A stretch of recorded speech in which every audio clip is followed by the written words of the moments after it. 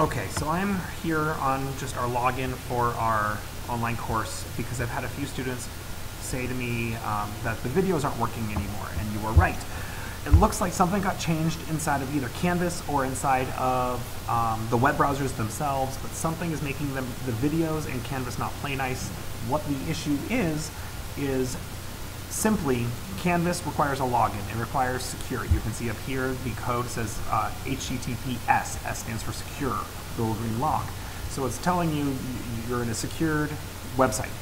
Now, the issue is the embedded material that's supposed to be here, where the flow of class video is supposed to be, is not secure because it's coming from YouTube or wherever, Educreations, wherever I have it posted.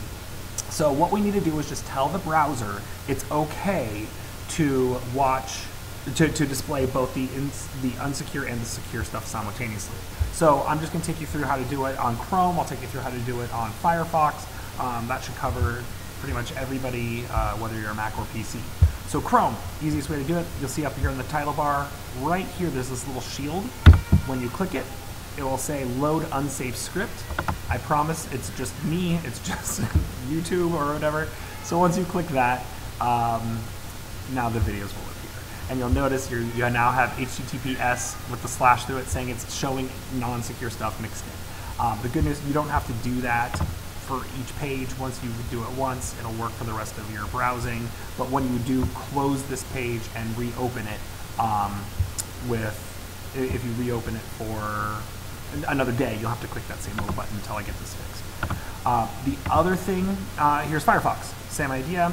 Firefox, their little shield is right here in the top left corner. So when you click on that, notice it's saying keep blocking. Well, no, we want to disable protection on this page. So now once I do that, you'll see it gives you this little yellow warning, and you give it a second, and now everything comes back up with the videos. Okay, I apologize for this inconvenience. Thank you to the students who let me know that this was going on. I wouldn't have known otherwise because I don't usually go and watch my videos, and I will let you know as soon as I have a permanent fix. Actually, if I have a permanent fix, it'll just work on its own. All right, thank you much.